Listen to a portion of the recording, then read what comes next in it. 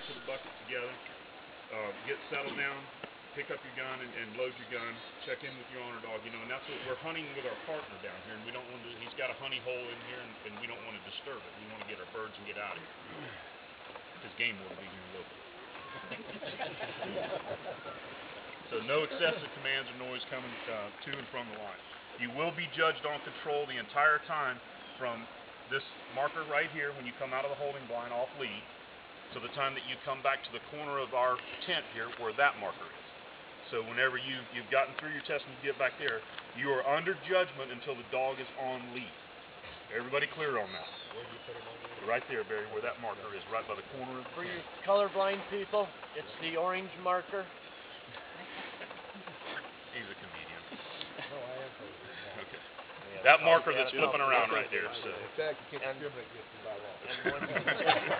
We're not. Nobody else can be able to see anything today either, so how's that? But when we go up for the blind in your color, let us know. We want to make sure you see and know right where that is. What color can you see? White? White bucket. Put a white flag over there. Hey, we got some comedians in this.